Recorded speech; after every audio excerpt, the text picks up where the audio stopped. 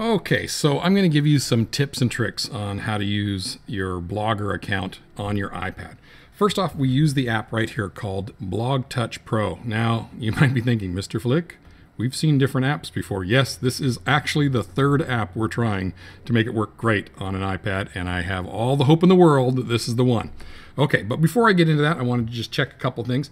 First off, I'm going to be doing a blog post in this example all about volcanoes. So make sure that you've gathered your photos together and you already have those ready to go, because you don't want to do really the creation stuff inside your blog. You want to have that all ready to go and you're really just posting it. So I have a photo here of a volcano, so that looks great. Let's see what else I've got here. If I go to my notes, I got my, there we go, open up notes. Here's my what is a volcano. So that's ready to go. So I've already written it. So if you have lots of writing to do, if you're doing just one or two sentences, fine, write it in the blogging app. But if you've got lots more that you're doing, just write it in notes and then just copy and paste it into there. That's a real good trick, because some students have worked for like half an hour on writing all this stuff and then it gets lost in the actual blogging app. So Notes is really reliable and stable, and it's saved right here on your iPad. So I do all my writing inside of Notes, and then I just copy and paste, unless it's just one or two sentences. Okay, so it looks like I'm ready to do my post on volcanoes. So let me go back to my app here, Blog Touch Pro. Open that up. Okay, so you can see here are all my blog posts along the side here. Okay, and those are all the ones that are published. And this is just the area to show what those things are. So I want to make a new one. So I'm going to tap on the writing one, the little square with the pencil in it. So I'm going to tap on that one. And that's going to give me my whole blank area here to create a new one. And I'm going to put the tap on title there. And this is volcano. So we put the L in there, volcanoes. Okay. If you want to, you could put labels. So I could put this as a report, and then later when I can search my blog after it's been going for years, I can say, well, show me all the reports, and that's what it'll do there. It'll search for all the labels with reports. Okay, so now I'm tapped down here in the body of the blog, and I'm actually going to press the home button and go back over to Notes and copy and paste that. So let me go to Notes.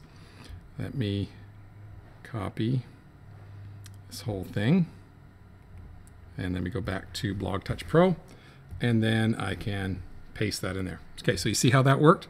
It's copy and it's pasted into there. Everything's looking really good. Of course, you have all your formatting in here. So if I really wanted the word pressure in bold, I could press the B up here, and now pressure's in bold. Okay, you see that? All right. So, and of course, you can do all the formatting, and you can center something and do all these things. But now I want to go ahead and add a photo to the beginning, right after what is a volcano. This is where I want to go ahead and add a photo. So I've got my cursor blinking there. I've got space for it, and I'm going to tap on the little mountains one right here, and I'm going to add one from my gallery right here. Add a picture, and it might come up and ask you about, do you have permission to get into your photos or something like that, and you can just click on yes. Okay, so now it's opened up to all my photos. Look at, I have 85,000 photos. So on mine, it takes a little bit to get opened up. So I can just tap on my camera roll, tap on the photo, tap on done, and it puts the photo in there. Now that photo is really huge for my blog. If I was to leave it like that, it would overflow my blog, and because my blog has some navigation things on the right side over here, and so it's way too big. So I can just tap in the middle of it and grab one of the corners, and I can bring it down to a more reasonable size here. Now, see how that looks nice together? What is a volcano? You got a nice little picture there, and then you have a little thing here about what is a volcano. Okay, so that looks like it's ready to go. I've checked it all over, and now I can just tap on the publish button, and now it's publishing it. It just says photos can increase the time to post. Okay, so I'm just waiting, and there it is. It's done, and it's ready to go. So if I want to, I can actually tap this little share button up here, and I can say view post, and this will actually take me to show me what it looks like in the actual blog. And there, now you see why it was so important I made the photo a reasonable size here, otherwise it would have overlapped into this area here. But look at that. That's beautiful. That's a nice little blog post right there. So that's my tips and tricks on how to use Blogger.